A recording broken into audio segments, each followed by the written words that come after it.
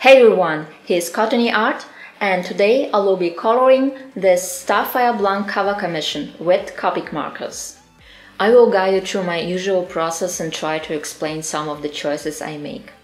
I did the line art with normal small brushes and dip pens using the Liter Black Ink 4. I've chosen this specific ink because it is alcohol-based marker proof. You should pay attention what kind of ink you can use, because waterproof doesn't mean Copic proof. There are other brands that are suitable to work with markers as well. You can find some articles in internet with different ink comparison and pick one that is right for you. Better be sure and check the ink before you start your piece. At least try it out on some smear paper. In my case, I've learned it the hard way, and before I searched for the right ink, I ruined a few of my commission works. But even using now the Liter ink, to be even more certain that I will not have any smears on my work, after inking is finished, I let the piece dry overnight. And by the way, the high resolution of this line art and some other rewards are in this month's pack on my Patreon. If you want to practice coloring, feel free to use my lines, and it will be also awesome to see the result. So don't forget to share it on Instagram with #coloringcottony.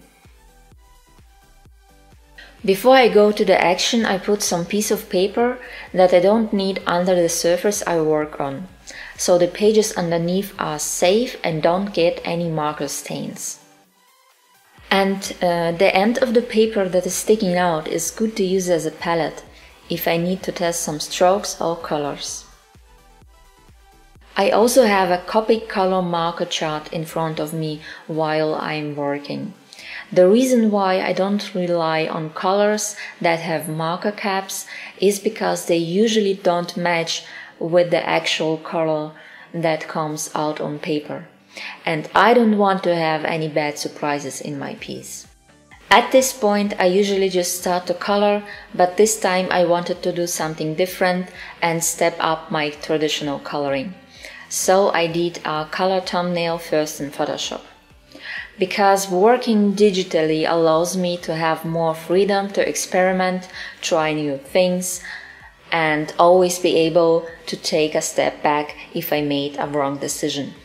With traditional media, I need to be more careful, and there is no way back when the color is already on paper.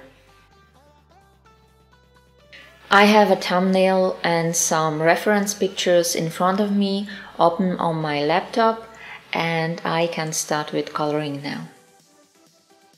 Here I'm trying out which markers I want to use for the skin color. Now coming a little back, I think making these color thumbnails can also help you to overcome a fear to fail, because you already have a direction that you can just follow without figuring it out on the paper. I wish I came out with this thumbnail idea a bit earlier for me, because there was a time when I was procrastinating and not starting a commission piece for days just because I was afraid to make a mistake and not to have a perfect result. What is per se another big topic and obstacle that holds back a lot of artists. Willing to make things perfect was a big issue of mine, and I'm very happy that I can finally turn it off and just keep doing full finished projects and illustrations, what is way more important than try forever make something perfect and not get anything done. Here I start with the lightest color and blend it using Color Resplendor with white space that I leave uncovered to show the skin glow on the high points of the body. For the face, this will be usually in the middle of a forehead, on the nose plane and cheekbones. Then with darker color I go over the areas where the shadow should fall and blend it with previous lighter color. And that is basically the whole technique that I'm using when I color with Copics. because it's easy to build up darker color over a few steps, but it's not possible to go from dark to light. And to choose a right place for shadow, I imagine from which side the light is coming and how wood forms that I have in my figure react to this light. For me now it's even more easier because I have a color thumbnail in front of me where I already made these decisions beforehand.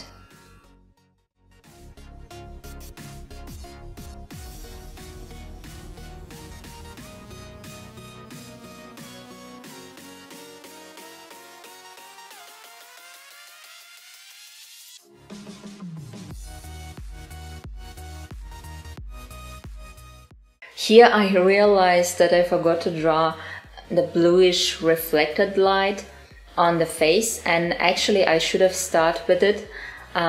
Good that skin color is still very light, and I can go over with light blue marker and fix my mistake.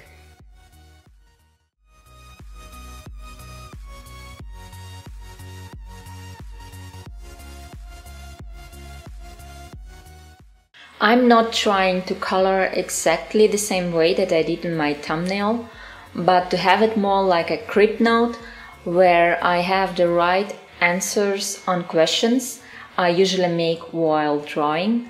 For example, where to put shadows, where are the highlights, which color has a shadow, where's reflected light, and so on.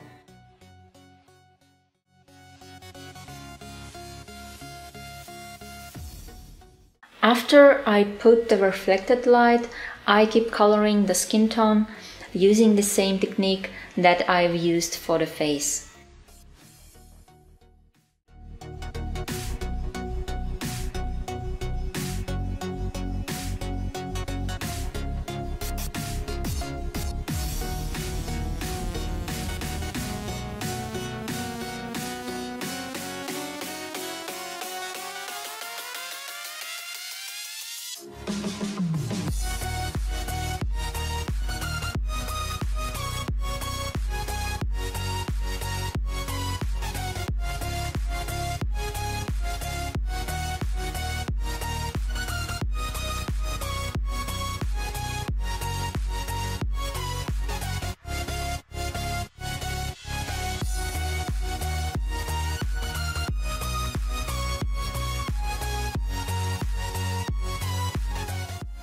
As soon as I started to work on this piece, I realized that this type of paper on this blank cover book doesn't work well with Copics.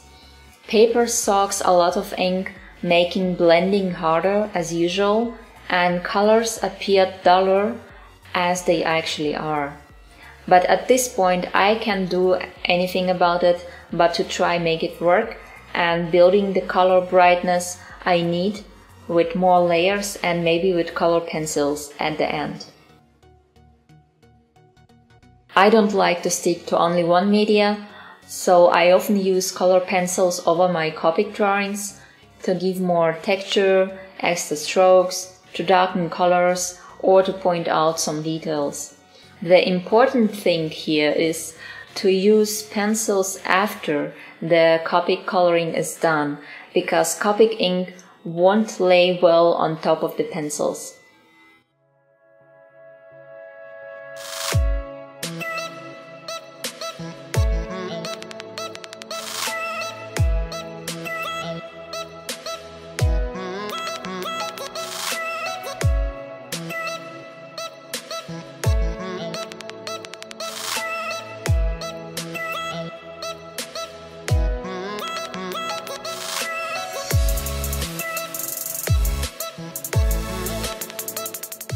As you can see here, I'm going over and over again, building up darker tones of the skin.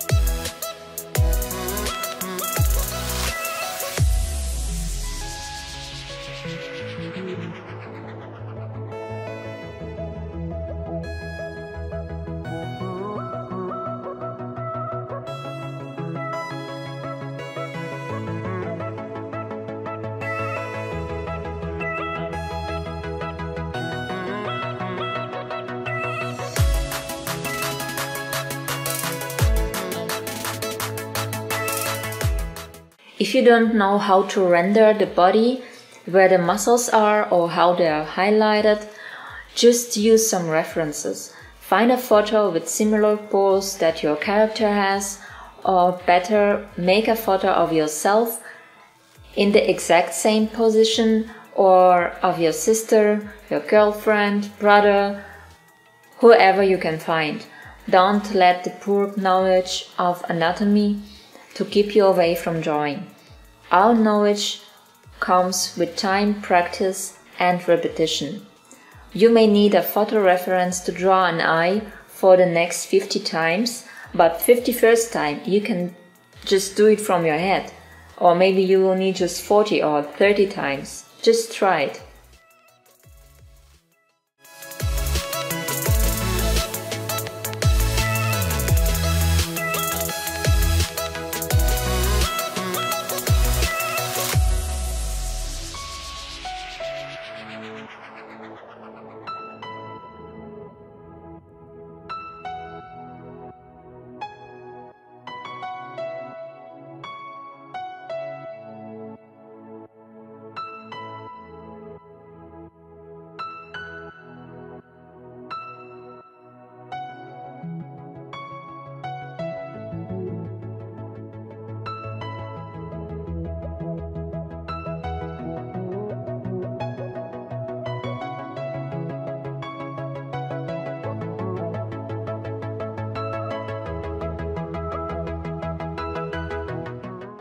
After the skin is finished, I start to build up nice color gradient on her hair. And as before, I use the lighter colors to make a base first, and only after I will add some shadows.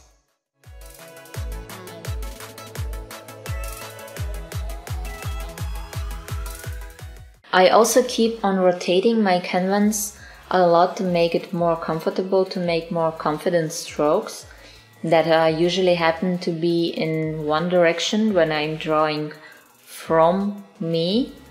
And when I rotate my drawing, I sometimes have to think about the kindergarten where I was, because they used to teach us that to rotate a paper while you're drawing is wrong, like really wrong, and it was banned. Or I also had teacher at my primary school. She would always lower the note if the background wasn't painted. Like, even if the character or whatever you drew was awesome and you could get like thousands of likes with it on ArtStation, but it was of course not possible at the time because there was no internet yet. If the background stays white, you will never get an A. Then I just started to draw my usual things on green tinted paper, and it worked. Like, no white background, okay, here you have an A. And this still wonders me, and I still don't like to draw the backgrounds.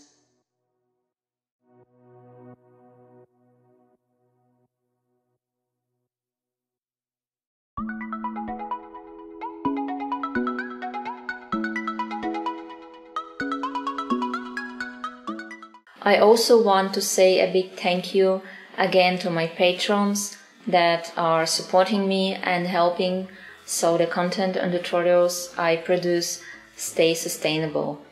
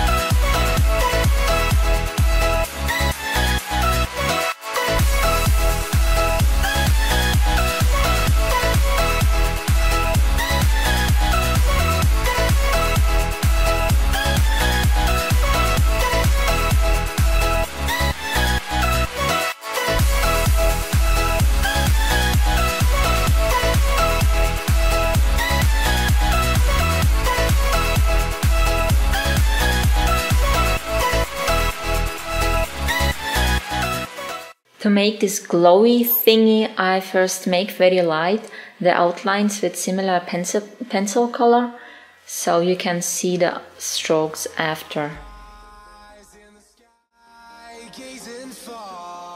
Into the night, I raise my hand to the fire, but it's no use, 'cause you can't stop it from shining through. Now it comes to one of my favorite parts, and that is adding finishing touches and additional color and shadows later. And to brighten up the highlights, I'm using white gel ball pen from Pentel that just happened to be in my local Chancery store.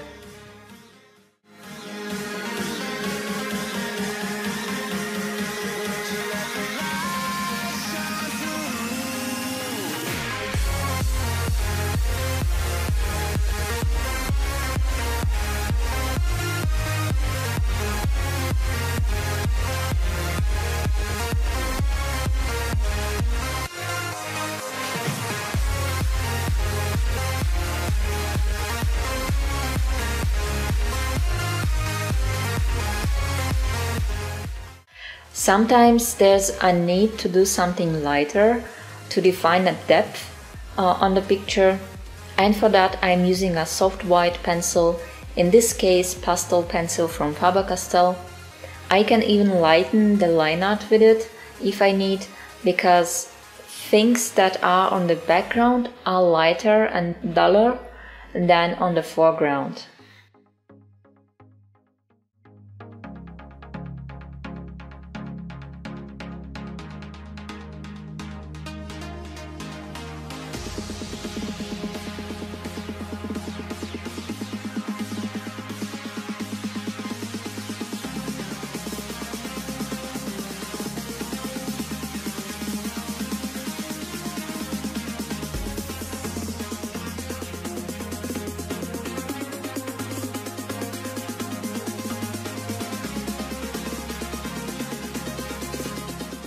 And that's it, the piece is finished.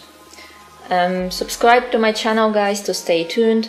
I try to upload for now at least one video a month, but I plan to produce more content for you in the future. And for all my watchers that actually speak Russian, you better check out my second channel, Cottony Art Ru, where I upload videos with Russian overvoice. Check out my social media accounts and let me know which topics can be interesting for you as well, and what else I can film and show you guys. Stay awesome and see you next time. Because working digitally.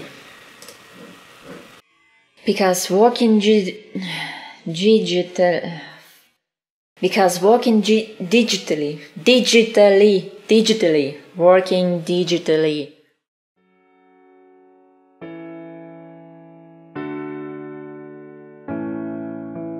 There was a time when I was alone, nowhere to go and no place to call home. My only friend was the man in the moon, and even sometimes he would go away too.